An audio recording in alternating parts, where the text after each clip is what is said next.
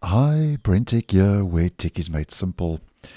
So late yesterday in my part of the world, Google started rolling out the early stable version of Chrome for desktop. And the early stable, as you may know by now, if you view the channel, rolls out a week or so earlier than the official release. And Google only rolls out the early stable to a limited subset of users, just to iron out a couple of bugs before it's released to the general public. Now, as always, and like most of you, I haven't received the early stable, which is quite normal. But when the early stable rolls out next week, starting the 23rd, as I've mentioned, the browser version will be upgraded to 121.0.6167.75. Now, because the official version of 121 hasn't rolled out yet, I've kind of taken a bit of a guesstimate as more or less what we could see when it comes to new features.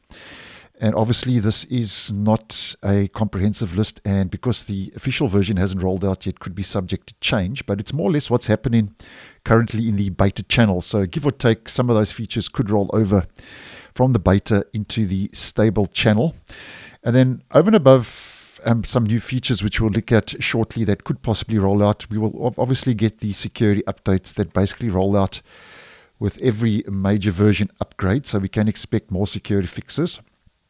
And then, as I've been posting in previous videos, Google is pushing more AI, artificial intelligence, into the browser, and I think we're going to start seeing some more traces of artificial intelligence make their way into the Chrome web browser for desktop, because Google, as I've previously posted, is starting to test generative AI features, and with Chrome 121, these could be found in the settings page. So for this, I'm just going to head over to Chrome Canary, and on the settings page, we get this new experimental AI section where Google says these features use AI that are in early development and won't always get it right. So basically what's going to happen with this is that we could expect one or two of these to start rolling out on a controlled rollout, very similar to the Chrome UI refresh that Google started pushing out, which brought user interface changes. So this could be a slow process. And some of the things we could expect to see on a controlled rollout, starting with Chrome version 121, are, as I have mentioned previously, creating themes with AI, which we'll look at now. And we also could start seeing the first traces of the tab organization, so organized tabs using artificial intelligence, where AI will group your tabs automatically into similar groupings, obviously tab groups, using the tab organization AI feature. And there's also a help me write, which will also use AI to make suggestions. Now, if we just head over to our customized Chrome side panel in Canary, because this is more or less what is starting to roll out, and we had to change theme, create theme with AI. And at this stage, it's a little bit unstable, so I personally don't think we are going to see this roll out as a default feature.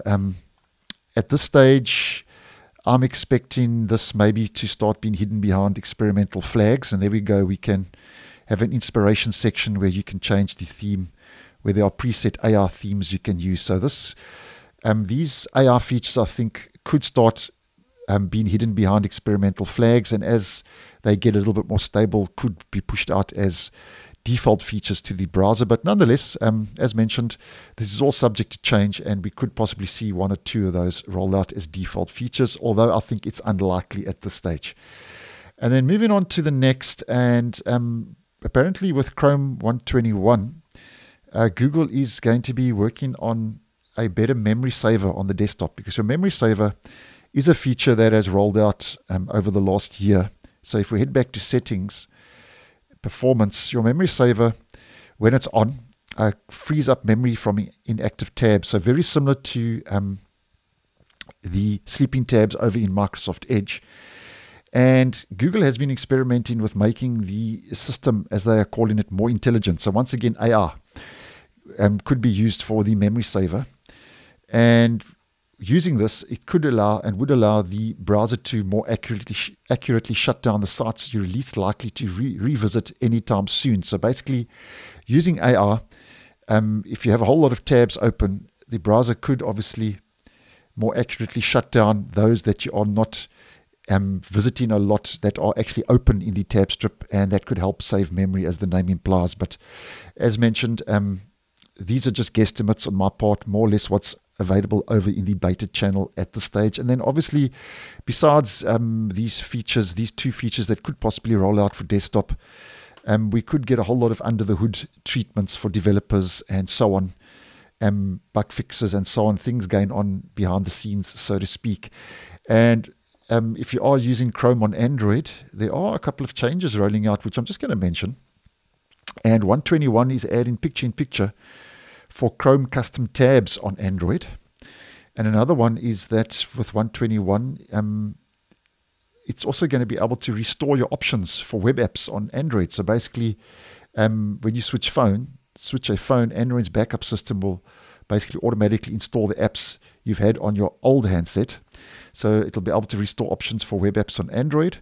And then the final one for Android, just to mention this quickly, 121 could work better with third-party password managers on Android. But as mentioned, this could be subject to change. So thanks for watching, and I'll see you in the next one.